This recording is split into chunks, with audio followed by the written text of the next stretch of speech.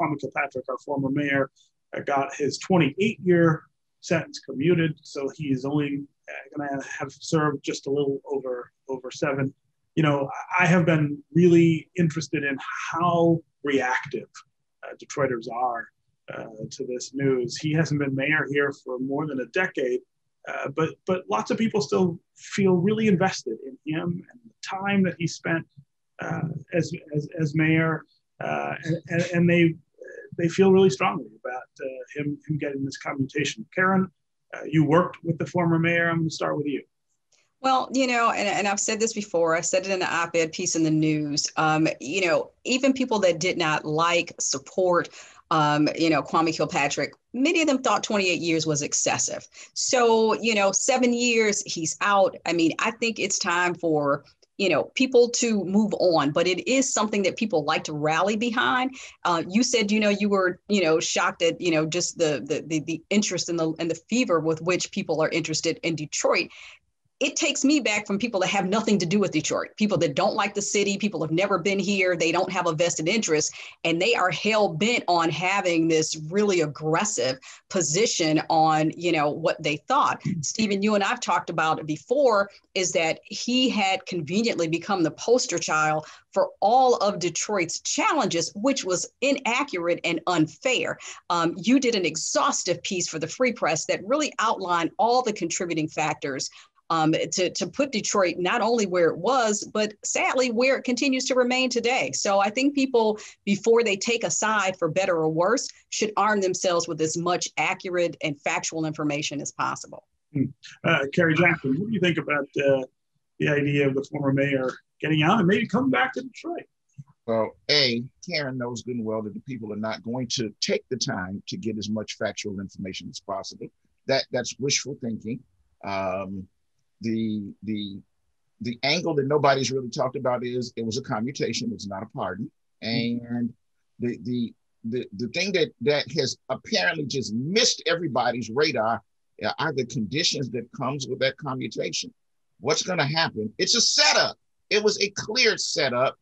And what's going to happen if he fails any of those conditions? It's going to cause, calamity and a lot more trouble down the road. But I'm hoping that he's successful. So Gary, talk just a little bit about what those conditions look like. That's an important legal distinction.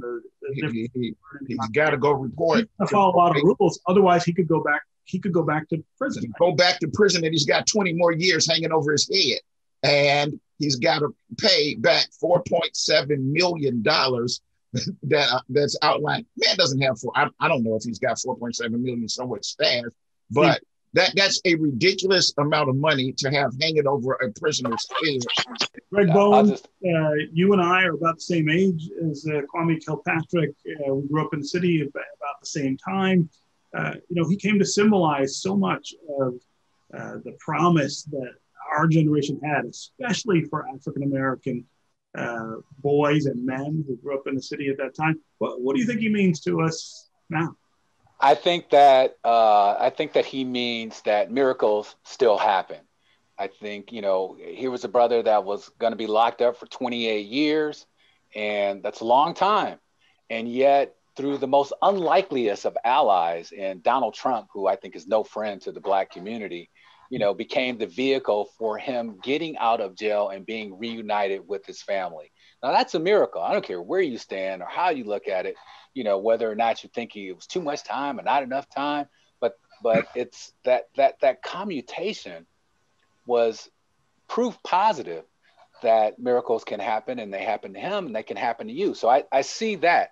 But also, on the other hand, there's this idea that somehow we need to pass judgment on the act itself and Kwame and what he means to us. I don't live in Georgia, but I care that John Ossoff won, becoming a U.S. senator. I care about what happened when that brother who had ran for governor and then got caught up in the drugs and all that stuff. I mean, these national images, these national figures that we have on the national stage mean a lot to us. And I think that we need to be mindful of that in their position on the national stage. What Mr. Kilpatrick does next with his life, should we even have the opportunity to see. He may just, go on and live his life and love and continue on in obscurity. But whatever he does, it will remain a lesson and something worth watching.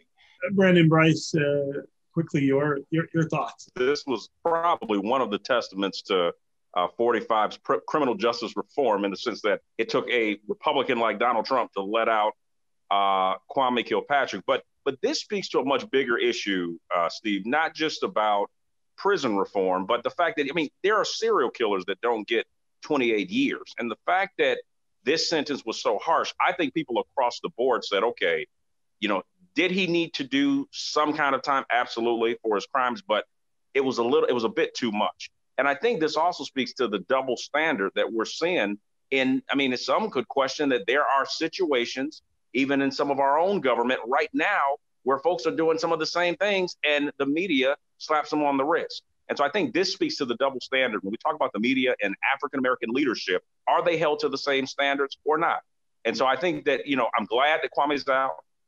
I think the next, and I think it's important what was mentioned earlier about the fact that, let's be clear, this was not a pardon. This was a commutation where now, to see what's the next life for Kwame Kilpatrick. Is it going to be back in politics? Is it going to be some kind of advisor? We don't know. But I find it ironic that he's released literally the year before the upcoming mayoral election.